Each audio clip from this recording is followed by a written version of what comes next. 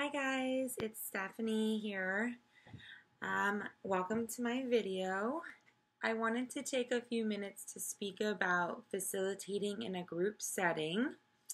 So basically I'm going to go over the type of group that I've had experience working with.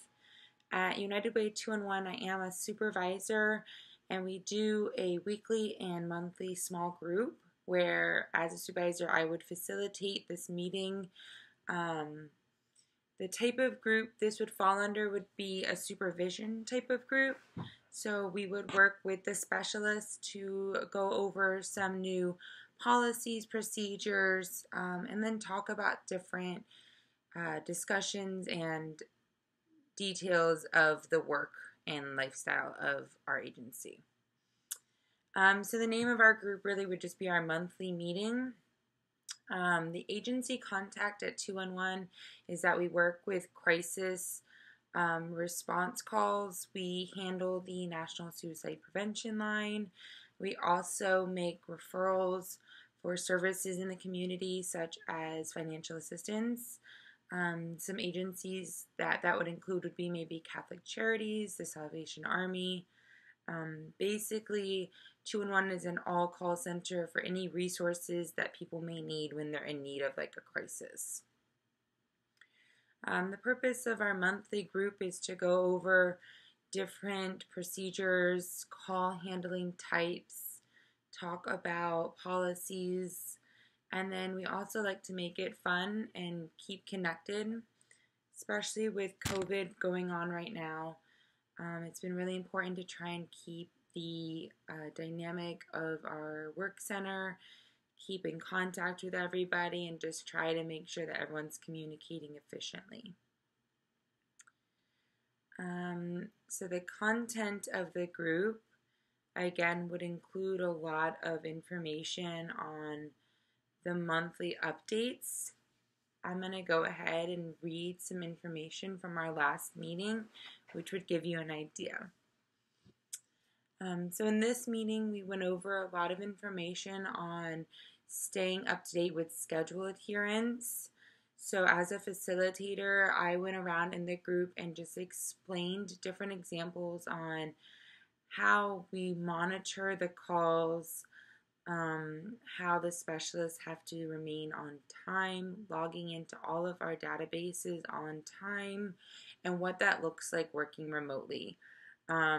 There were some unique features to this conversation because working remotely you have unique issues as well.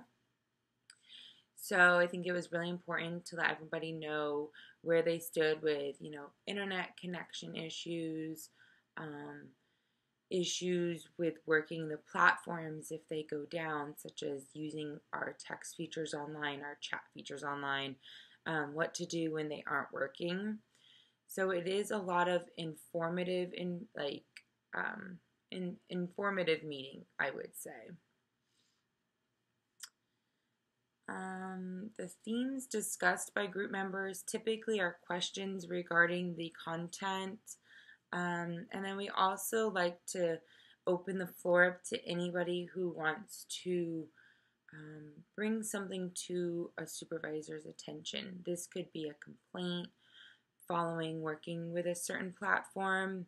It could be questions regarding information that they're receiving via email or from other supervisors. So I would really say the theme again is a Q&A. It's very open and work related.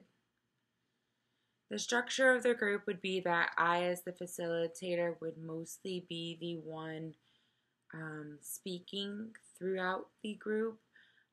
After each section of our information and timeline, I would open it up to questions from the group members. There's not any set rules or flow of the conversation. It is very open. The leadership style, of course, would be mostly from myself as the facilitator. some personal impressions of this style of leadership is I'm very open, very flexible. I'd like to hear back from my group. I take the time to make sure that I'm asking them if they would like to share after each section is over. I really like at the end to facilitate a sort of activity or exercise that helps us get to know and continue to know our group members. Basically, as a social worker at 2-on-1, these type of groups aren't really therapy. These are more supervisory groups. I do not have any experience as of yet in working or facilitating in a group therapy session. The most I've gotten to learn so far is through our weekly mutual aid groups, which has been very helpful in learning how to reflect what the speaker is sharing, as well as how to facilitate different exercises, establish introductions and rules.